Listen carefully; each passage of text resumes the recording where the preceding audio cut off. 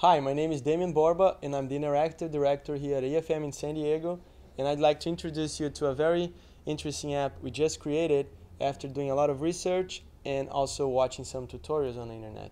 And it uses the new capabilities of Flash Player 10.1 that supports multi-touch. In this case, the whole experience starts when you tap on this magnifying glass, and then you can type a hashtag, for example, surf, and then it checks with Flickr, and Flickr gives you back some images that we can interact with.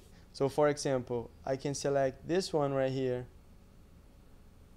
and because Flash Player 10.1 supports multi-touch, now I can zoom in, I can rotate, I can double tap to make that image go to the original position.